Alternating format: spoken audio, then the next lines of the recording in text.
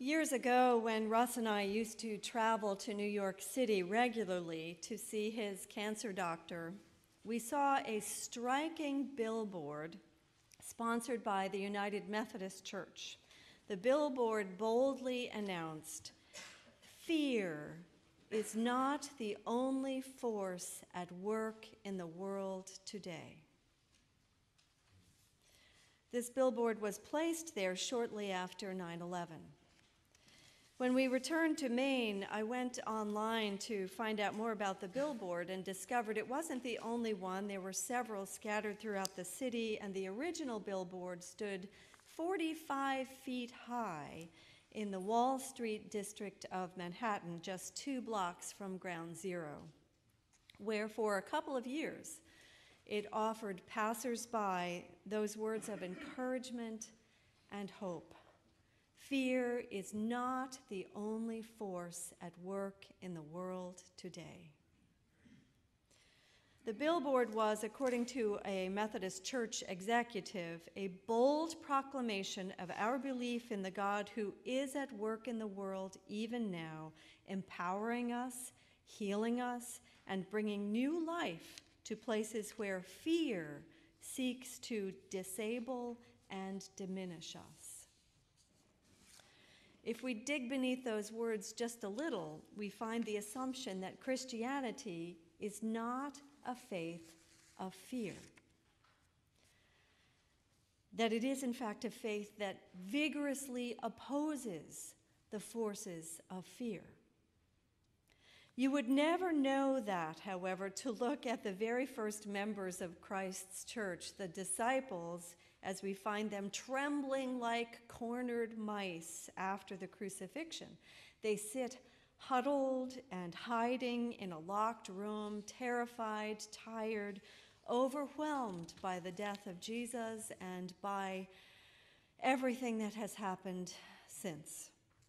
Jesus has called them to be a community of extravagant and fearless love with the gates wide open and the welcome mat rolled out, but we find them in this scripture lesson barricaded in a house with the doors bolted shut. Jesus has called them to be the kind of people who stride boldly into the world. Yet here we find them cowering in fear, hoping nobody will find out where they are before they get their alibis straight. In short, we see here the church at its worst, scared, disheartened, and defensive. The women have told these disciples that Christ is risen, but they cannot bring themselves to believe it. 2 of the disciples have already met the risen Christ on the road to Emmaus, but they were, to use the words we read in the gospel that Jesus spoke, they were slow of heart to believe, as are the rest of the disciples when they hear what has happened. So there they sit, stewing in their own fears, shaking in their own sandals. Into this fear, Jesus enters, saying, "Peace, peace be with you," letting them know there is no reason to fear after all. He is really with them, and it is time for them to move beyond their fears. They have work to do. They have a church to become and a church to build. They have been given an astonishingly high calling, that is to proclaim to all the nations the work of God, the path of forgiveness and peace. It will not be possible for these disciples even to begin this remarkable mission until they have released their fears and once again placed their trust in God. In returning to the disciples, in offering them peace, in addressing their fears, in defining the scope of their mission, the risen Christ begins the process of creating a fearless church for a frightened world. The world needs the church to be fearless. The world needs the church to be a stronghold of love, a beacon of Christ's justice and peace in the midst of very different definitions and understandings of those words, a place that offers alternatives to dread and panic, a family that produces brave saints. Speaking of brave saints, I know that a number of you participated in the March for Our Lives a couple of weeks ago. Some of you went to Newcastle, some to Brunswick, some to Portland, some to Boston.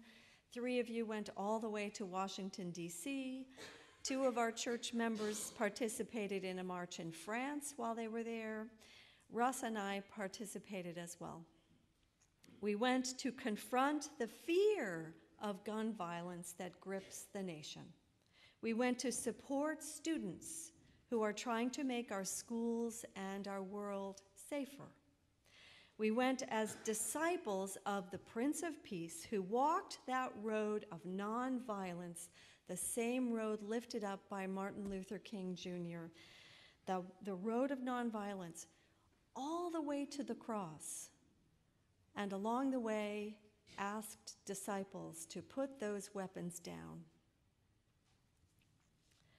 We went because fear is not the only force at work in the world today.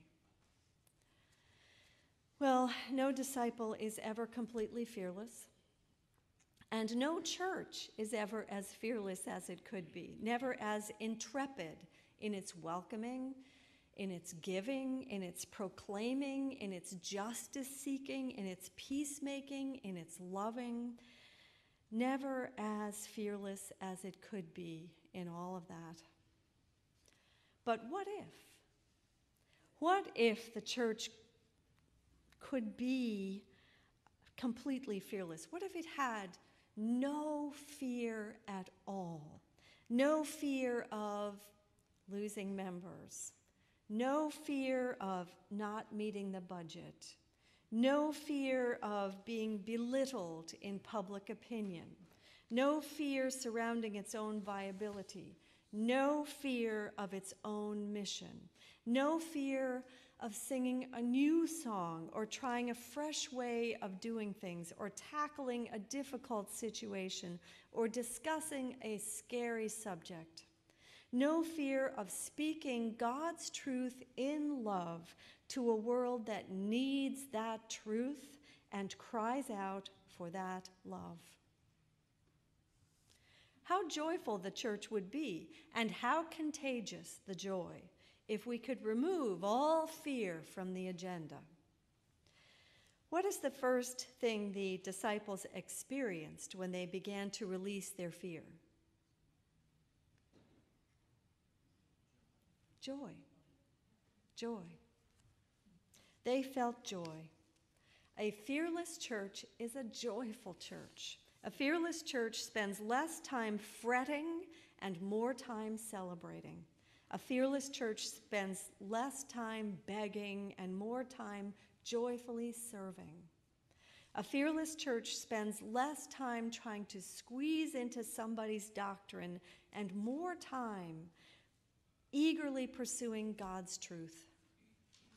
A fearless church boldly proclaims the Prince of Peace in a world of violence. A fearless church marches for all lives. The world counts on the church for all that fearlessness. In fact, when something really scary happens in the world or in someone's personal life, people very often show up in church, maybe for the first time in a long time, because they believe that here they will find something bigger, something more powerful than their fears. There is a lot of fear-mongering going on right now in the world. The world counts on the church to fly in the face of fear, to hope in the face of despair, to practice faith consistently and valiantly, to set a holy table for all when the world is starving, to offer the same sacred message Jesus offered those frightened disciples, saying, "Peace be with you, peace be with you." Let us then, like those first disciples, cast off our fears. Let us remember that God is at work in the world even now, empowering us, healing us, bringing new life, and granting us courage for whatever we are called to face and to do. Amen.